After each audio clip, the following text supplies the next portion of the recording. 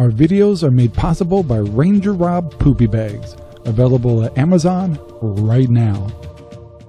Hello everyone, this is Rangerrob from Rangerrob Country Living, and this is kind of an update of some of the things we're going to do. So we're at war with mice now. Now we're starting to get rid of some stuff. We had family over to pick up a lot of things from their parents here. So we finally got all this shelving kind of cleared out. We're going to kind of clean it out and stuff, but this garage has had issues with mice. We've even had mice get into the RAV4 here, and it's a pain. So on Amazon I've actually ordered some rollers that hook onto 5-gallon buckets, and I'm going to use the paper with glue inside of it that folds up. I have to be really careful. You don't want to do anything that has to do with any poisons because of the dogs and cats. So we're at war with mice in this garage, and yes, I've still got tons of stuff in there. And then of course we're at war big time in the shop. So we're going to do a consistent 5-gallon bucket water drop systems, and the glue tape boxes, and see how that goes, and just keep battling it. We actually watched a lot of videos on YouTube. There's so many interesting ideas for how to get rid of mice, but the water bucket seems to be the most efficient. Of course, the regular mouse traps that just clip down work great, but I still worry about the pets, and you can only catch one at a time. So anyway, the battle has begun, and so as we get some of our materials in, I'll show you what we're doing, and then I also want to kind of review with you some things we're doing on the channel. So I think we're going to have a video come out real soon. I'm going to try to do it this week, to tell you the stories a little bit about the two dogs that you keep seeing on our videos. There's no sad stories or anything.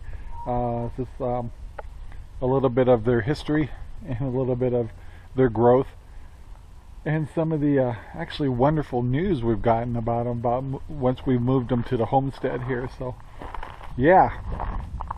Also, I still have not covered up the garden back there.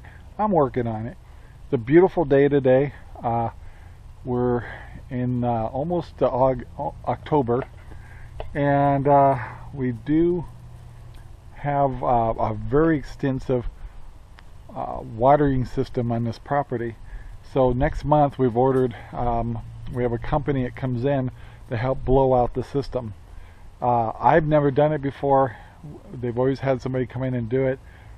This is my opportunity when he gets here to learn how they do it, and also how they blow out these systems.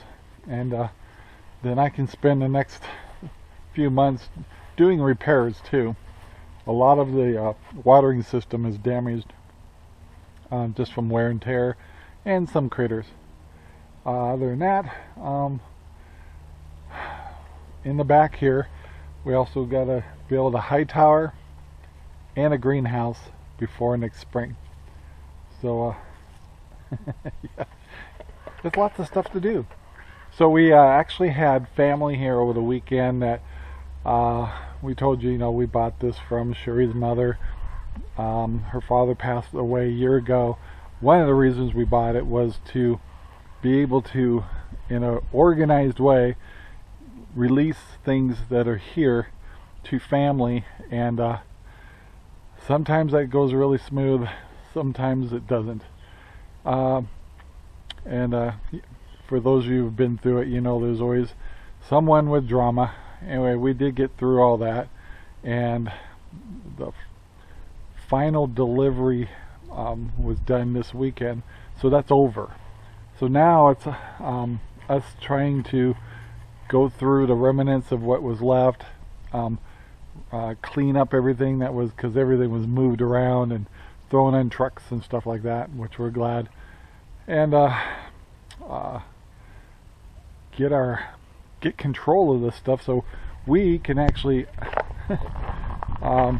move in the rest of the way, because you see everywhere you go you always see boxes, and even though this was gone through and a lot of things went out, it's still got to be reorganized. Boxes everywhere, and that's our stuff. And you would think in a place this big, why are we living out of boxes? Insane. And we had a lot of machinery moved, some very heavy stuff. We still got other things to get moved. The inner shop here, we did get some major equipment out of here, and then we're bringing in the equipment that we are using. We did lose our drop down saw. It was kind of a cheap one. I just pushed the button on Amazon and ordered the best DeWalt drop down saw that you can get. So I'm actually very excited about getting that.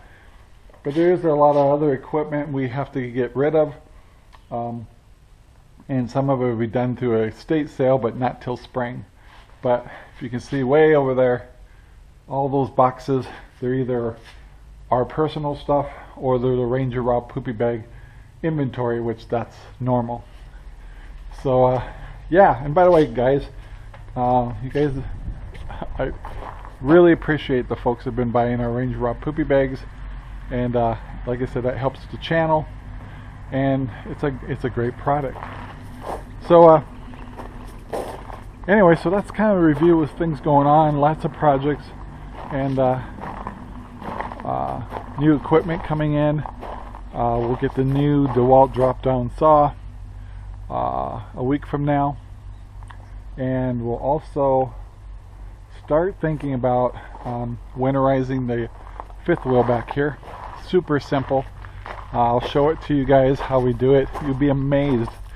Really all you do is take a bottle, put a hose on it, one person turns on all the taps till it turns pink, and then you drain the hot water tank. You're done. It's so simple. I've had actually trailers in the past were a lot worse than that, and this thing's a beast. So anyway, I think I just had a video come out recently where we did a walkthrough on the fifth wheel, and I called it a 2625. It's a 3625 Montana 2003 model, and it's called an RE with a rear entertainment. So I got that wrong, sorry. So anyway, lots of projects going on, lots of work to do. We're kind of getting in the mode of getting ready for winter.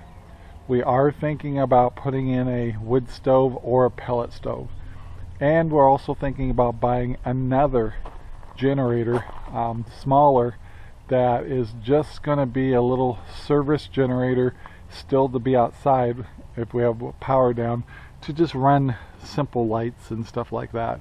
We also have the big generator to power our water system right here, the well. And so the only thing we have to address is heat. What are we going to do for heat when winter comes?